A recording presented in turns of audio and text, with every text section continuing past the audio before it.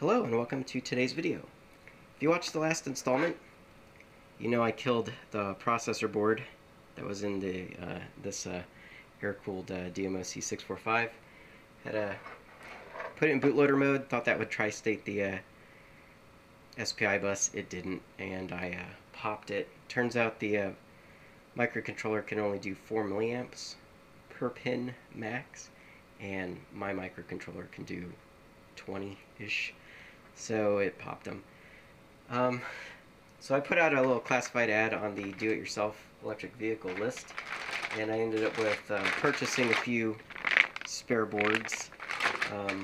Fortunately, they look to be out of a DMOC645, so that's going to have a lot of differences than using another air-cooled one. Fortunately, Colin Kidder sent in another air-cooled one, so I've got an air-cooled board in here right now.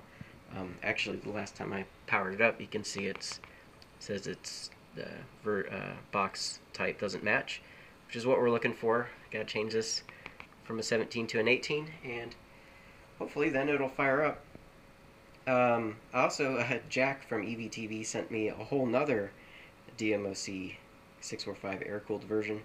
I have it in a box in here. I haven't taken it out yet.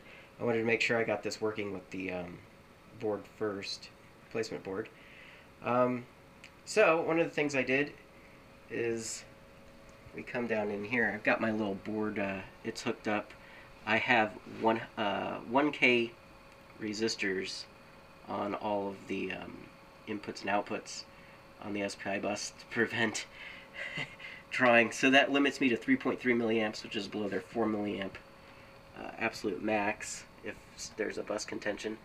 You can see I've clip-leaded in still. I soldered some wires onto the to the flash memory chip. Trying to do it in situ. It's probably we'll see. It's not. I don't think it's going to work though. I think I'm going to have to unsolder or lift the pins on the chip here. I'll show you what's going on. But so you can see this is the JTAG port, and I have a jumper between pin 2 and 5, which forces the micro into reset mode. Actually just halts execution, so because that's the first thing it does when it powers up, it doesn't have a chance to actually set the output states.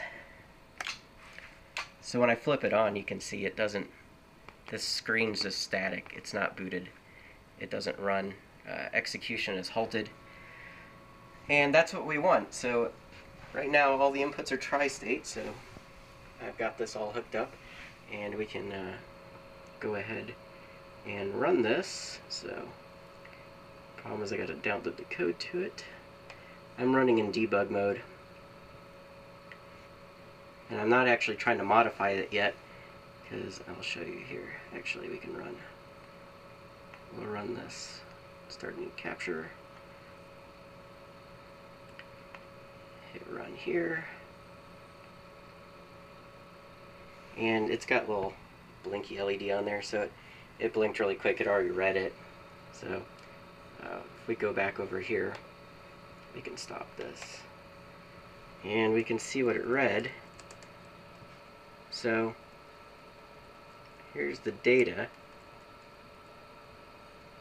and this is what's interesting. So this is my initialization sequence, right? And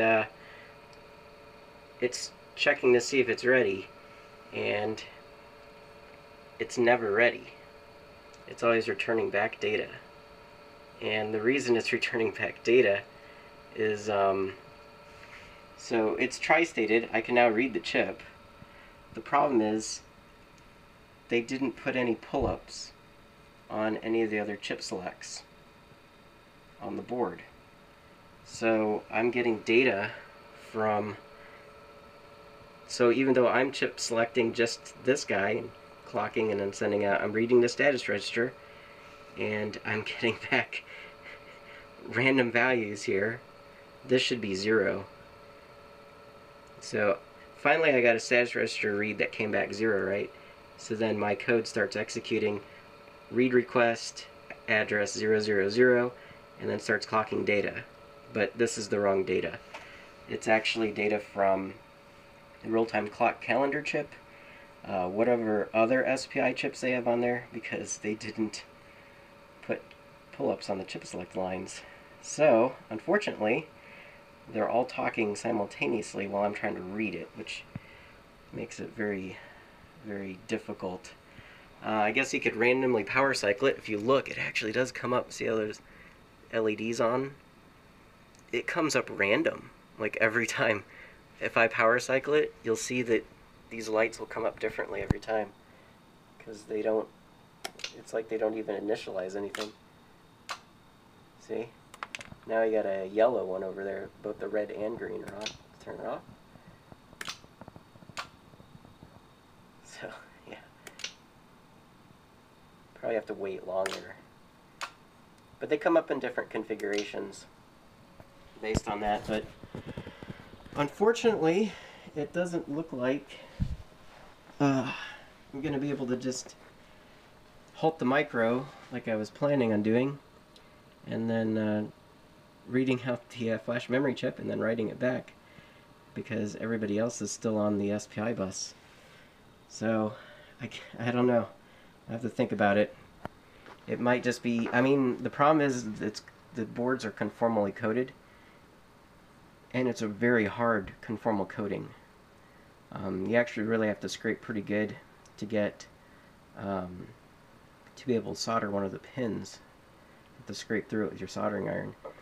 And I think it's going to be really, really difficult to actually pull the flash memory chip off, because it'll essentially be glued to the board without getting something. I don't know what kind of conformal coating it is, so I don't know what dissolves it. Alcohol does not dissolve it. It definitely takes a lot more than that. Maybe acetone. I hate to cover the board in acetone, but I don't know. Might just have to lift the pins on it, but you risk damaging the chip when you do that. So, I don't know. I'm going to think about it. It might be easier. Maybe we just go find every SPI chip on here and add a pull-up to the chip select lines. I don't know. Got any suggestions? Let me know. Anyways, thanks for watching.